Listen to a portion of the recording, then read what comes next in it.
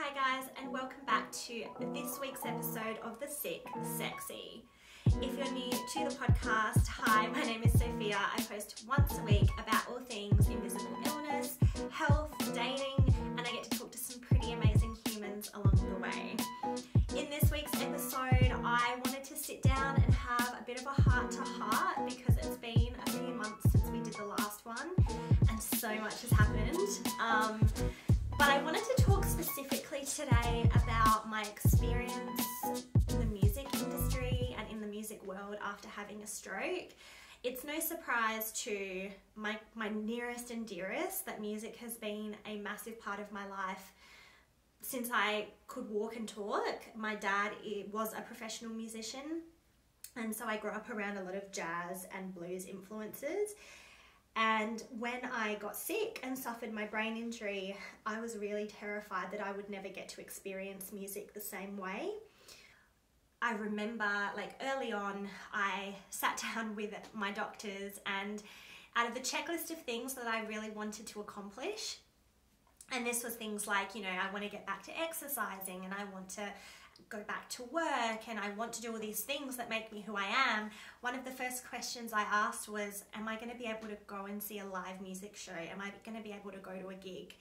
And I remember at the time the doctors were kind of hesitant to give me an answer because they were like, well, we don't know how your stroke is going to affect your ability to deal with sensory information in your environment.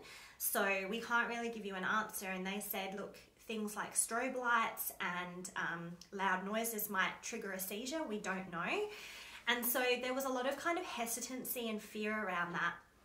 But at the same time, early on in my recovery, music was such an integral part of why I am here today and why I can speak with as much clarity as I do, and why I and just have a really positive outlook on life, because for the month period that I was in hospital, I was singing every day, to the point that nurses would come and stand by the door and listen to me. And I remember this one patient next door to me, he would have his family come and visit, and he had this one uncle who would stop past my door and literally be like, what are you singing today, Soph? I became known as the person in hospital that would sing. So music for me has always been an integral part of my healing journey, and so it was really important for me to try to go back into that scene because it means so much to me. So I wanted to talk to you guys this week about what that looks like after a brain injury, some of the things that I've learned, and I learned pretty early on about how to look after your ears when you're in a loud environment, because I think something that people who haven't suffered a brain injury, what they don't understand is that a normal brain can kind of filter out background noises, but the way I describe my brain and the way my occupational therapist describes my brain is that it's a bit like a broken strainer.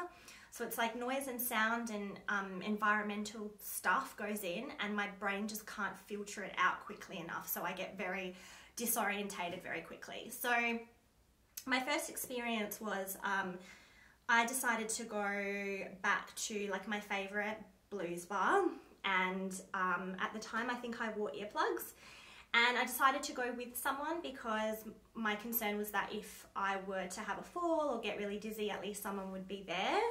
And it was a positive experience. I tolerated it really well. I had my earplugs in, I could listen to the music. My favorite blues bar happens to be very dark, and so I wasn't really concerned about the lights affecting me. So that was really positive. But then I noticed the next day when I had recovered, the way I describe my brain injury is it's sort of like a hangover. So it's when you go out drinking, your body takes a while to recover the next day. And for me, my body was just covered in hives, and I had a migraine and I had ringing ears, and they're all symptoms of when I'm overstimulated. So I could tell that in that environment, the music had that impact on me. But because I love it so much, I'm I don't care, we're gonna do this again.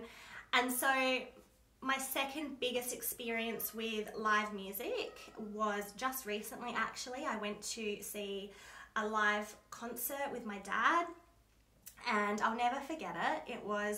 I don't think Dad realized the significance of what it meant to me that we were going to see this live production in a pretty big entertainment centre, and I hadn't factored in or prepared for the lights. So there was lots of like flashing lights. Pick up this little monkey because he was being a pain.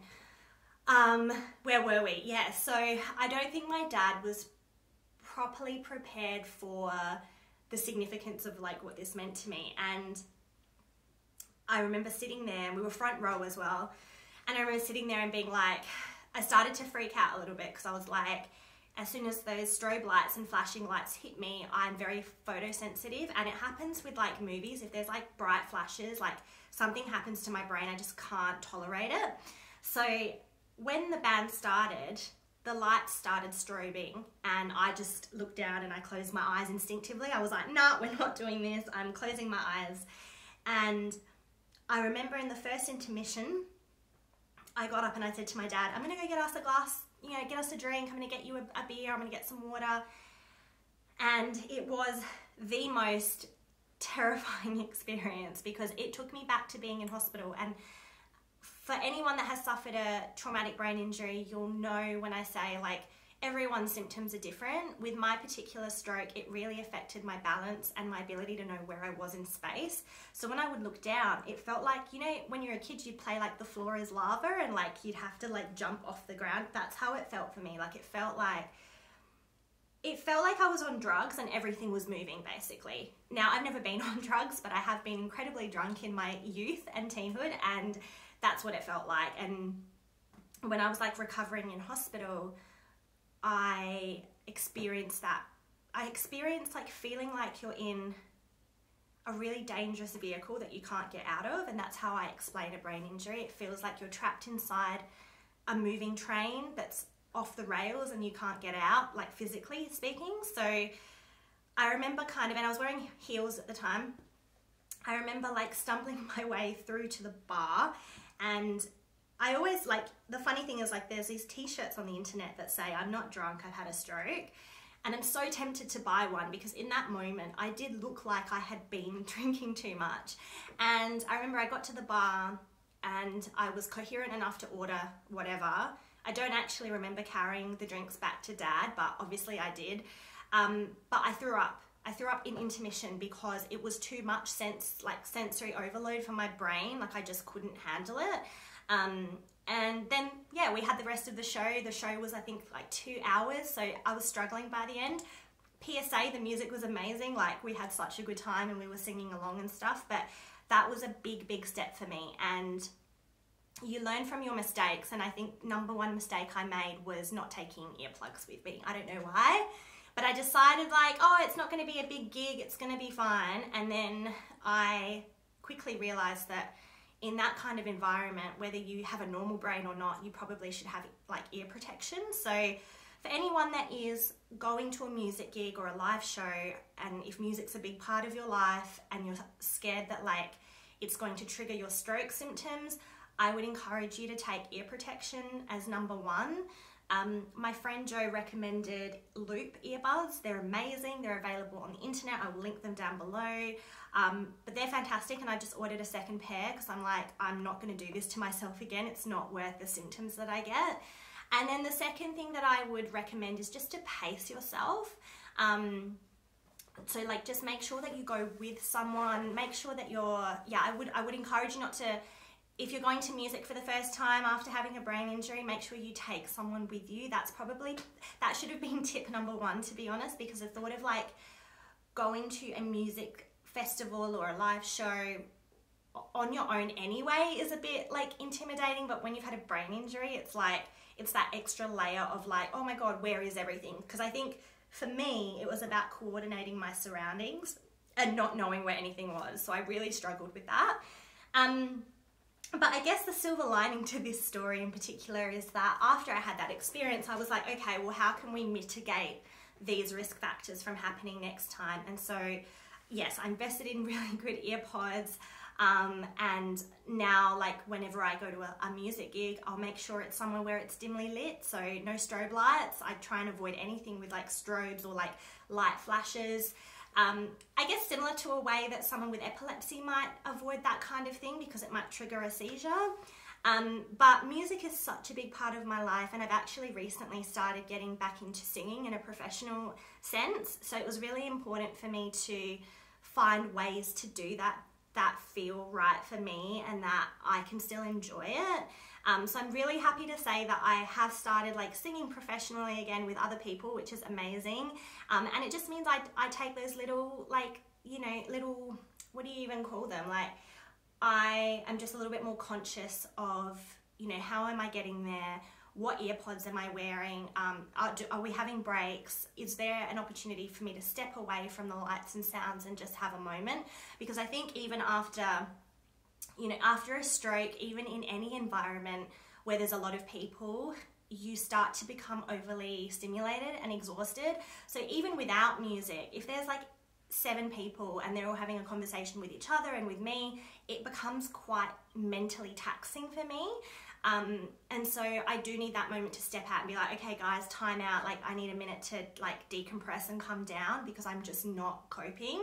And that's just a part of brain injury management, which is something they don't teach you when you come out of hospital. So hopefully some of these tips will be helpful for you guys today. I've been seeing your comments roll in every day, and I'm just, yeah, so grateful to have this community of not even just brain injury survivors, but people living with invisible illness and going on their own journey. It's something that we don't speak about enough, and I've said this for years and I could go on and on about it, but talking about your experiences and sharing your story really does help the next person. And honestly, if you have your own experience with how you cope after a brain injury, going to see your favorite live music, hit us up in the comments. I think ultimately it comes down to not pushing your body and not pushing your brain in those circumstances, and really just doing what feels right. Like, if it's no longer appropriate to go to a hardcore metal band in a mosh pit, don't do that. But like, don't stop doing the things you love because you don't think you can do them anymore. You absolutely can. I'm proof of that. And music is such a big part of my life and will continue to be a big part of my life. So guys, if you enjoyed this week's episode of The Sick Sexy, please hit us up in the comments down below. Like this episode on Spotify, YouTube, wherever you get your podcasts. And until next time, I will see you back here on the couch on The Sick Sexy. Bye.